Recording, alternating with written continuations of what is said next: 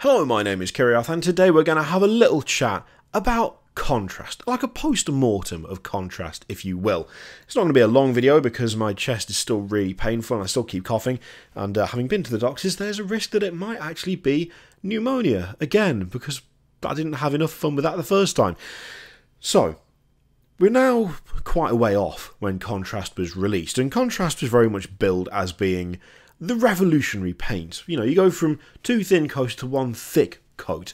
It's supposed to cut down on time, it's supposed to cut down on effort, it reduces the need for shading or blending. Essentially, you get the colour you want, you spray your models either a warm base coat or a cold base coat, and off you go. You're done. Sorted. You want to make nice, clean whites for your white scars? There's contrast for that, and it only requires one coat. Same for things like Black Templars. Well, in fact, one of the colours was Black Templar. There's really nothing in there at all. I've used all of that. The question is, now we are however many months away from the release of contrast, just how much has it actually revolutionised the way you paint? That's what I'm curious about. Because I had a wait and see mentality, as I do with a lot of stuff that Games Workshop does.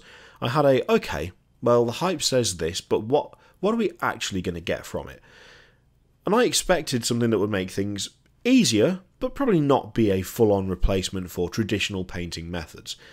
And I feel like what I got was actually somewhat less than what I expected, because for the most part, I found that far from switching over to contrast entirely, I rarely use contrast. When I do use it, it's more to go along with what I would do normally.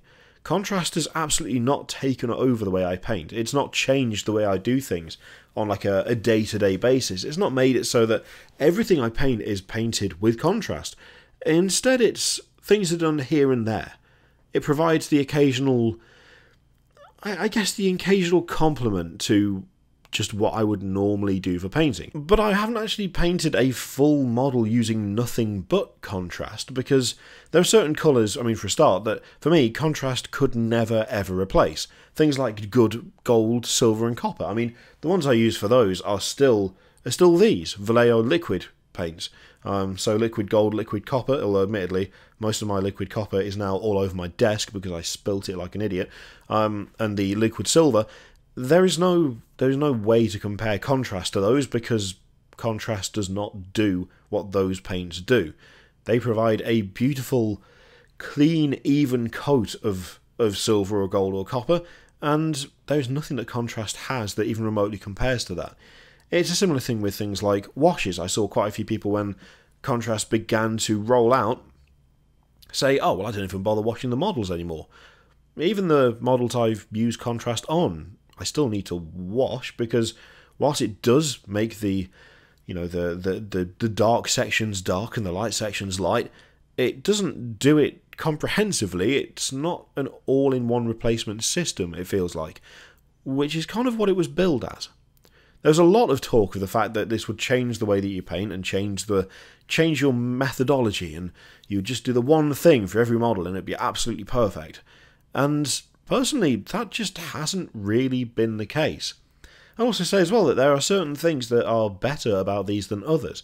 There are a couple of colours that I've bought that I just have never used again, because they're okay, but they don't really match up to just using a standard paint and a wash or two for either depth of colour or for coverage.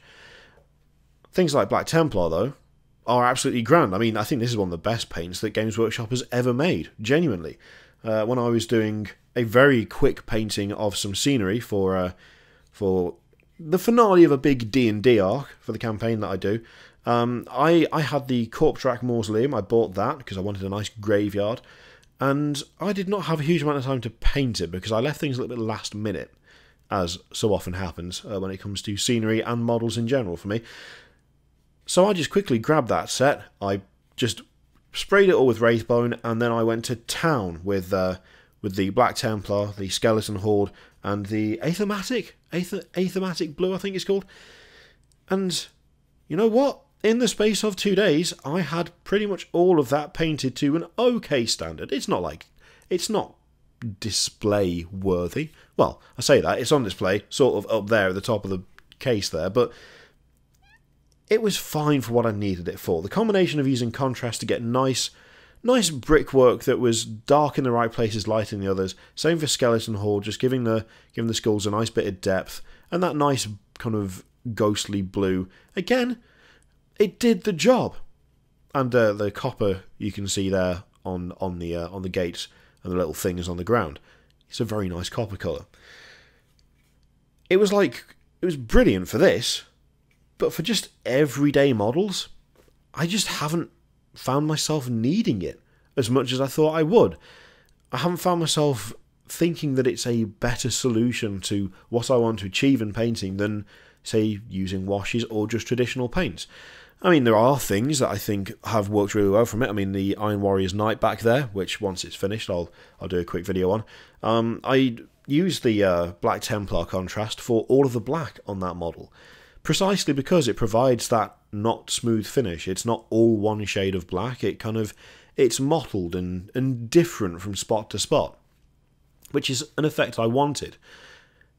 If I wanted proper black coverage, though, I definitely wouldn't use that, because it doesn't provide even coverage all the way across. It's not supposed to.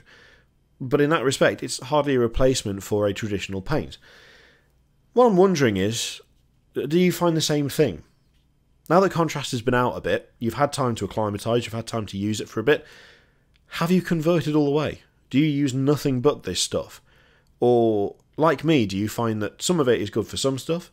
You will use it as a complement to other paints, but that it's not exactly been the revolutionary step that perhaps was originally thought. That actually, whilst it is useful and it has come in handy, and it does have much definite strong spots. I mean, being able to smash out the entire Corpse Rack Mausoleum in, like, I've got to say, it was like a couple of days using this stuff was a godsend.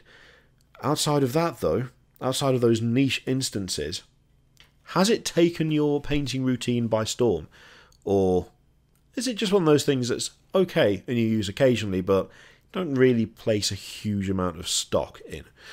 Let me know in the comments down below what you reckon of all the contrast stuff. Now it's been out, yeah, I've had plenty of time to play with it, and now that you've had a chance to incorporate it into the way that you paint. And yeah, let me know what you think in the comments. In the meantime, feel free to click all the things, Patreon, video, subscribe, all that stuff. Click it if you like, don't click if you don't want to. And of course, there's a link in the description for affiliate games, where you can buy, funnily enough, all the contrast paints, along with everything else tabletop related, 40k, Age of Sigmar, and all other games pretty much. If you use that link, I get a little something for sending you that way, and also at the end of the month, 10% of whatever goes through that link gets donated to charity, so there's a nice extra element to it as well. That was not supposed to be a play on words, that was just coincidence. Thank you very much for watching, I will see you next time. Toodaloo.